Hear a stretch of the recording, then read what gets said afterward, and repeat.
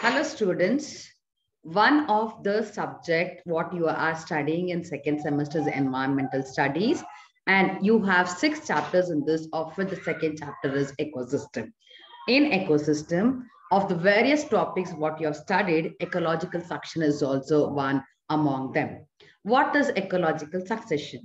It speaks about the succession of a species in a particular area.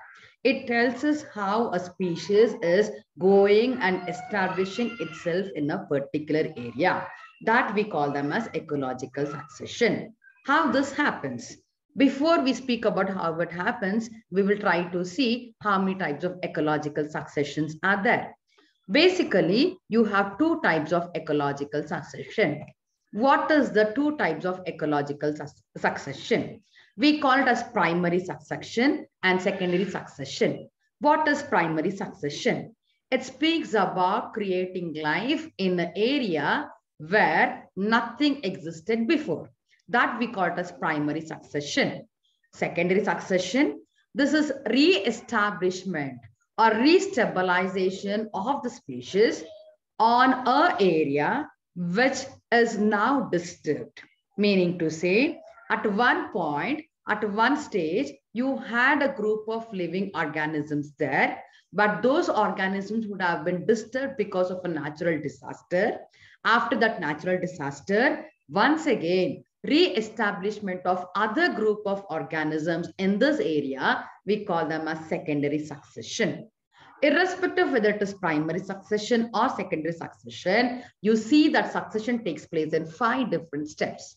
What are the 5 different steps?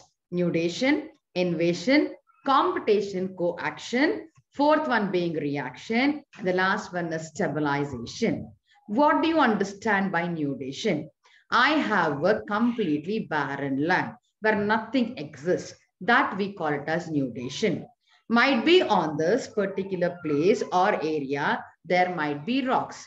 So a place where there is nothing except for rocks or the air, that we call it as nudation.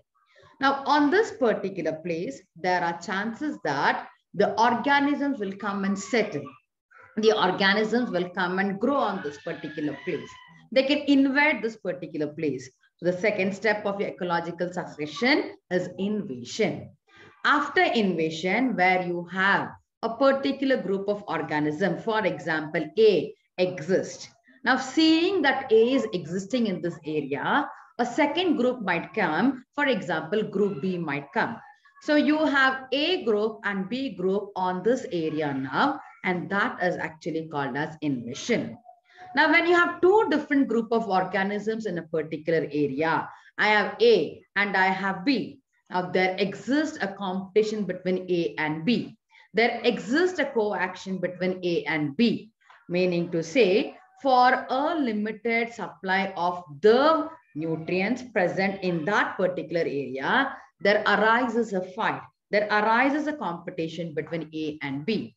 Now, in this competition, which one survives, whether A survives or B survives, is what is called as a reaction.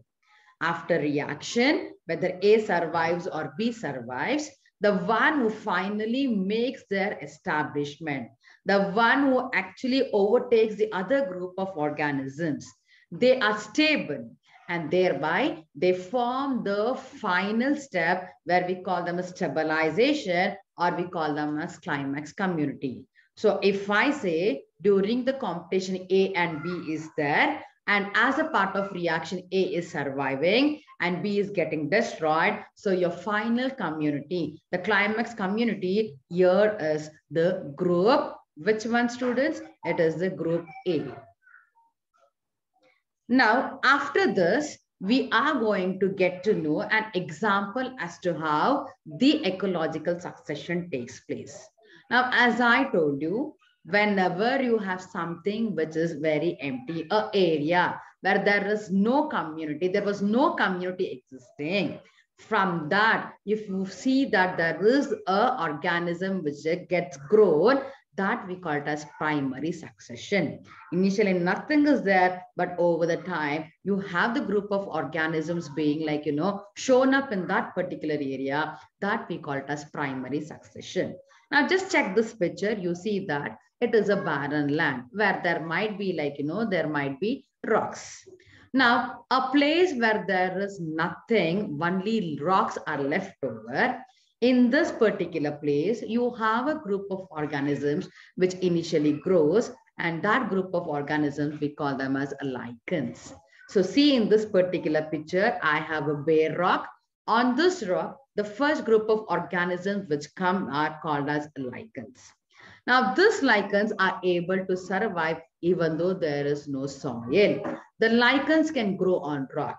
These lichens, as they grow on rock, they break down the rock into sand. So whenever I get sand, I get the nutrients. So what happens? I had what? I had, which one? I had first a bare rock. After bare rock, I have lichens. Now this lichens has now resulted in the formation of what? Sand. Now just check this picture. You see the rock. On the rock, you see colored masses. These colored masses are nothing but your lichens. Okay, so we call the lichens here as pioneer species. Can you see the colored one? Colored growth on the rock, yellow color, brown color, black color. This we call them as lichens. Now, these lichens which are there on the rock, as I told you, they break the rock into sand. And during the process, some lichens also die. As the lichens die, they get decomposed. As they decompose, they're converting what? Complex substances into simpler substances. Or the simpler substances might be nitrogen, carbon, hydrogen, and oxygen, where all of this enter as nutrients into the sand and they become what? They become soil. So you see, this is the picture where on the rock, the lichens have grown. So now see, bare rock we finished, then we finished with lichens. The next thing is that as lichens are doing their work, there are the second group of organisms which now grow. They're a bit larger in size. They are once again the plant community where we call them as mosses. What do we call them as? Mosses. So mosses grow. After the mosses grow, then what happens is that this mosses, they will try to bring about the growth of the other group of organisms, plant organisms, where we call them as herbs and weeds. So we started from a bare rock. On the bare rock, lichens are growing. After lichens are growing, mosses are growing. After mosses, who are growing? Herbs and weeds are growing. Now you see that the complexity of the organisms are increasing as we see that the nutrients are getting more enriched. They're what? They are getting enriched. So once the herbs and weeds are being formed, these herbs and weeds, they have seeds in them, where these seeds can be carried away by the wind. They're carried away by the animals. As they get carried away, now they can bring about, the formation of another important group of organisms where we call them as grasses. Okay, so what happens? Herbs and weeds are there. After this herbs and weeds, we see that the shrubs are grown. Now, these shrubs are growing because the soil has now thickened, and this thickened soil is supporting the growth of grasses. Along with the grasses, you can see the plants which can give you what? The flowers also. So when I see the process goes like this. Bare rock, lichens, mosses, herbs and weeds. Then I have the grasses. From the grasses, shrubs are grown. Now, what do you understand? Herbs are small plants. Shrubs are a bit longer than your herbs. So as you see that the nutrients are enriched, the complexity of the organisms are also like, they are more. Now, after shrubs are grown, it so happens in that particular, place, you have the trees also growing. What is growing? Trees are also growing. Now, these trees, they can survive. Why they can survive is because the nutrients are becoming more and more enriched. Now, when you have trees, definitely you have insects coming and sitting on them. You have small birds coming and sitting on them. And then the mammals also try to move into that particular place.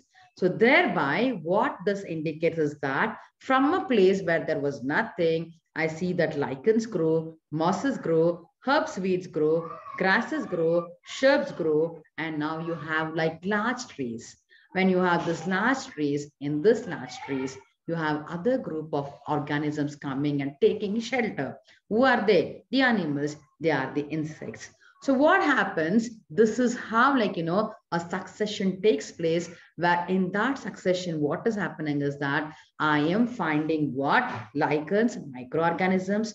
Plant comes from plants. I get different varieties. It might be a herbs, it might be shrubs, then grasses comes. From this, then you see the trees are grown. Whenever you have the trees, then you see that the animals are grown. Whenever there are animals, you have the other group of mammals also moving in that particular place.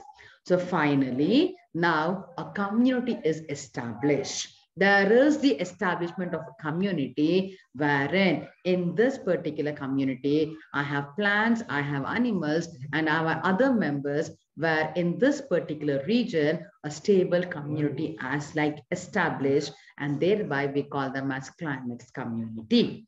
Now, it so happens everything will be fine until a natural disaster takes place. By chance, if there is a natural disaster taking place, such as earthquake, volcano, forest fire, whatever is there in that particular place gets destroyed. So after like, years, probably I can speak about, hundreds of years, there might be chances in that same particular place, you have the other group of organisms entering. And that we call it as secondary succession. The secondary succession also, we have the same 5 steps, which goes as nudation, invasion, competition or coaction, reaction being the 4th stage, the last one being the climax community. I hope you have understood this. Thank you, dear students.